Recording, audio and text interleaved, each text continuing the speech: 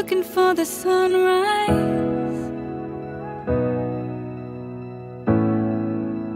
Sometimes it feels like we're so far away, trying to keep our heads above the waves. Are we gonna sink like Titanic?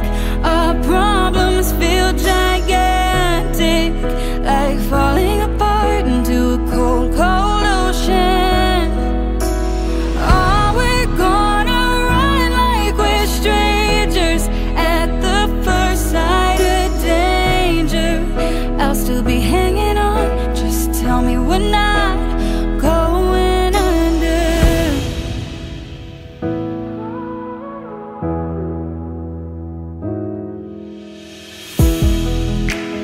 Filling up with water,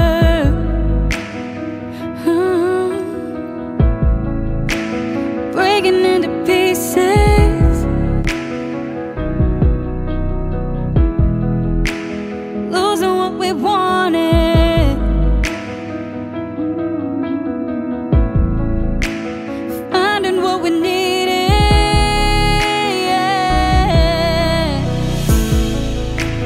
If we learn to weather this storm, we'll be stronger than before. Are we gonna sink like Titanic? Our problems feel gigantic, like falling apart into a cold, cold ocean. Are we gonna run like we're strangers at the first sight of danger? I'll still be hanging on, just tell me we're not going under. Before it's too late and we've sealed our fate, just tell me we're gonna be okay. Are we gonna sink like Titanic? Our problems feel gigantic, like falling apart into a cold ocean. Are we gonna run like we're strangers at the first sign of danger? I'll still be hanging on, just tell me we're not going under.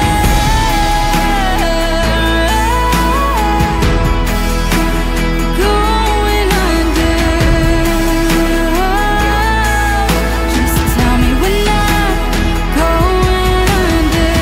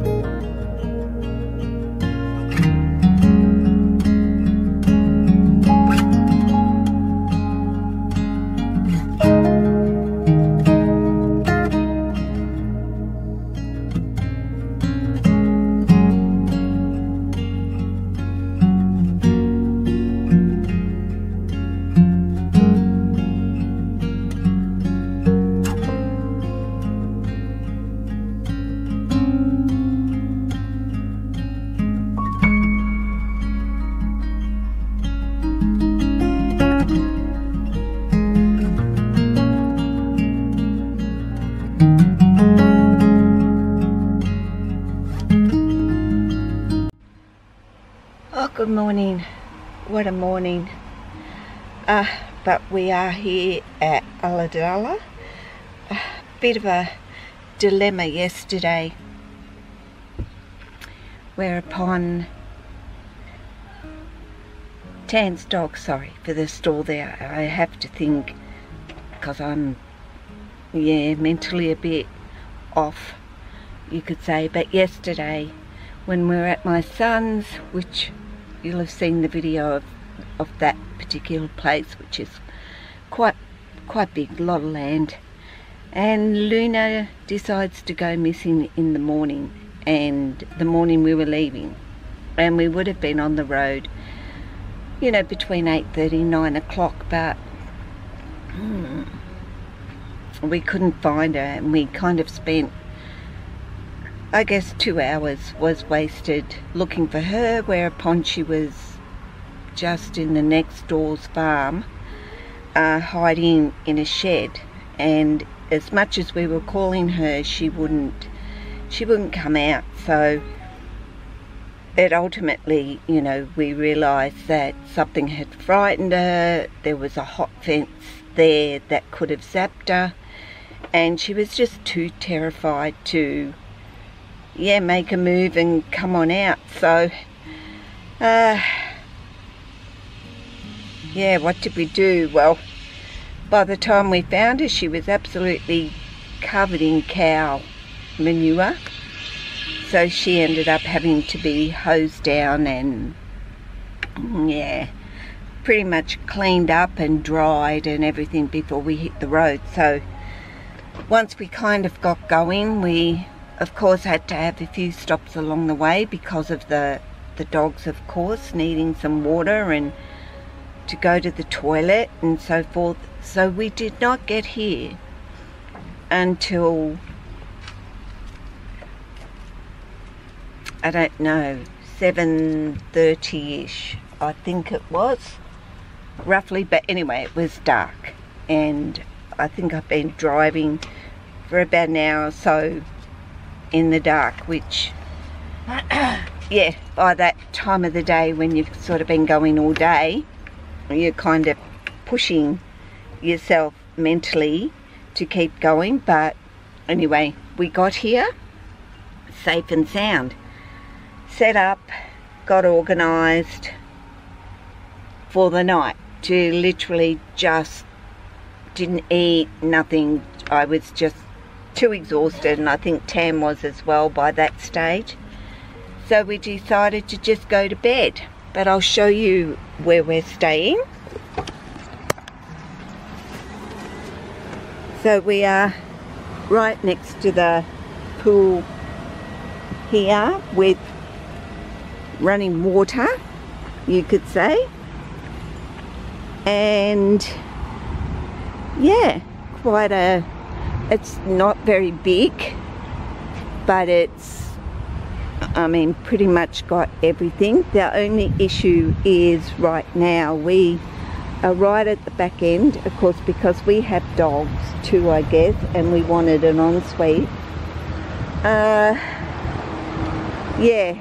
We're kind of where we're at. So busy road, but children's castle, playground, the pool area. There are some plunge pools here. Now I don't know if they're warm or whether they're cold.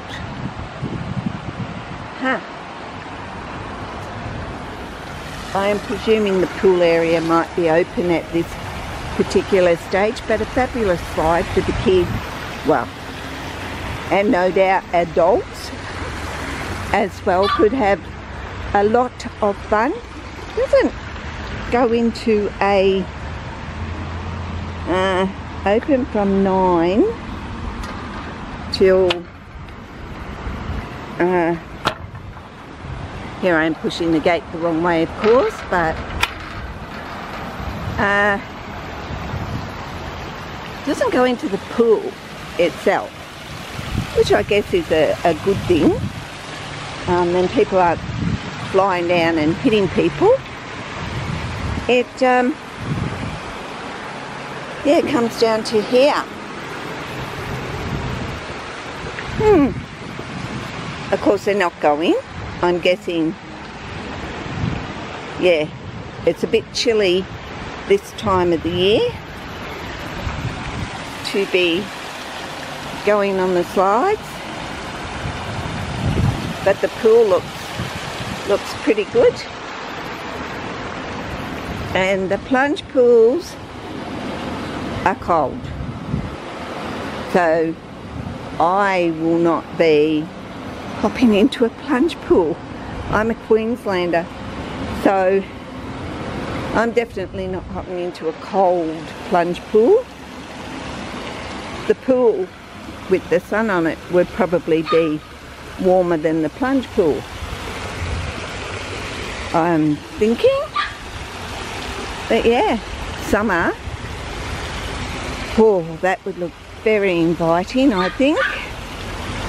And of course my dog is barking because he can see me, but they're not allowed in this area, understandably. Right, what else have we got? Well, castle with a play gym at the back for the kids.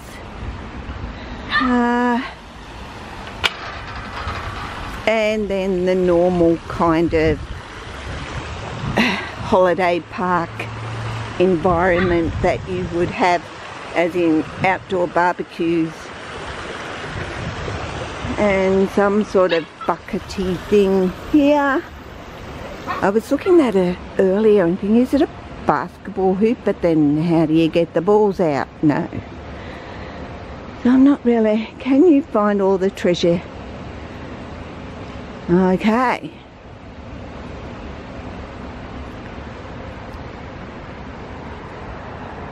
That's interesting. Treasure key.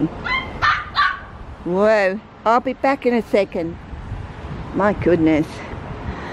We're right opposite a toilet block and a shower block, which is great, but when you get a bit older, having the convenience of an ensuite, and it really wasn't expensive to have the ensuite, so, and this is kind of in the dark shadows, but camp kitchen, which, you know, we could use certainly to heat things up rather than pulling out my little gas stove. Ooh. So there's one area there and another area over here, which is fantastic. Boil a kettle, make a cuppa, cook a meal, two stoves, two sinks. So 4 families, right, could easily fit in here. Can watch a bit of TV. Yeah, brilliant, nice and clean. Everything is fresh and clean, which is what you really want. Especially when you've been travelling all day and you're exhausted, and oh, I don't want to talk about it. That was not pleasant. Not Tan's fault that her dog got out. Not her fault at all. Well, her dog went missing, but certainly made the day long yesterday. Okay, kids can come in here and do what they would like to do. Play games, ping pong.